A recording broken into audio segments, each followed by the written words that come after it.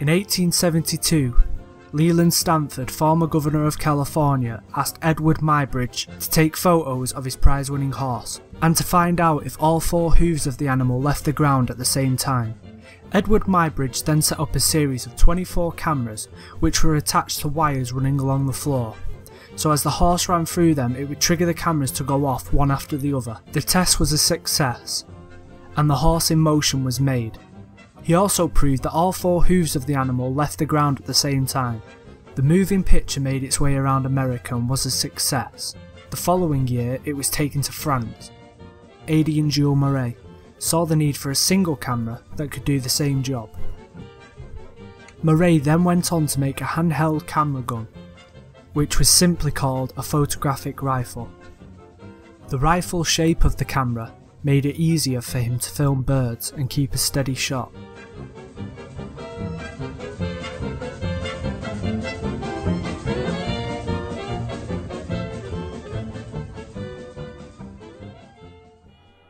Thomas Edison wanted to improve on this by making a camera and combining it with his phonograph. He said, and I quote, "The idea occurred to me that it was possible to devise an instrument which should do for the eye what the phonograph does for the ear, and that by a combination of the two, all motion and sound could be recorded and reproduced simultaneously."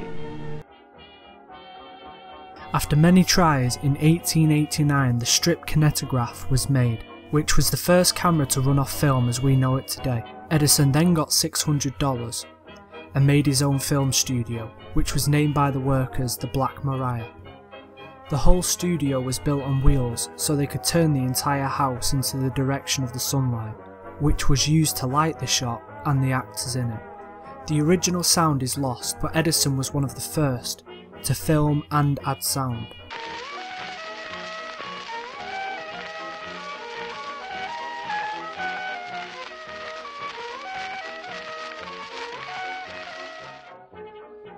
Dozens of films like this were used in Edison's kinetoscope, popularly called the peep show. Formed into a continuous loop, the film ran for about a minute.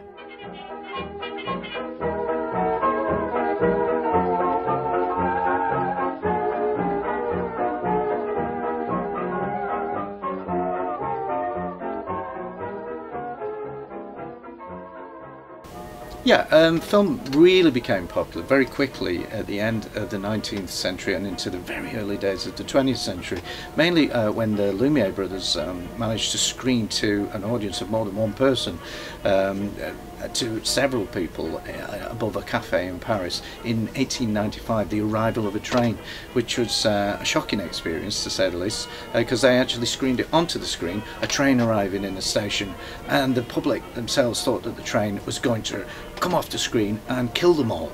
And it's hard for us to understand that these days, but it actually was true. That's what they did.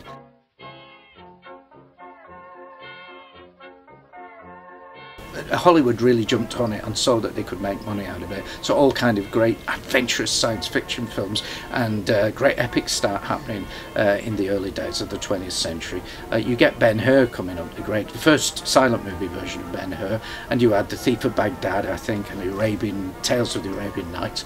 And these are all silent movies. But after the First World War, you get a really interesting development in Europe with the German expressionist movement in cinema, and they wanted to express things that that were much more interesting about the human psyche and psychology.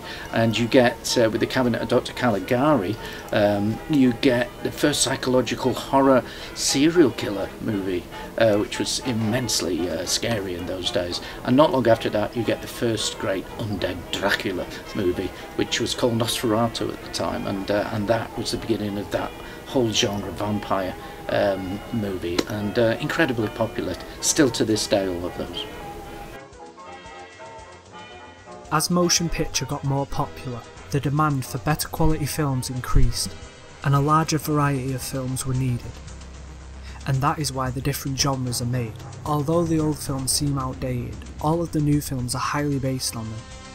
And without the first pioneers and the people willing to leap into the unknown, films as we know it today would not be the same.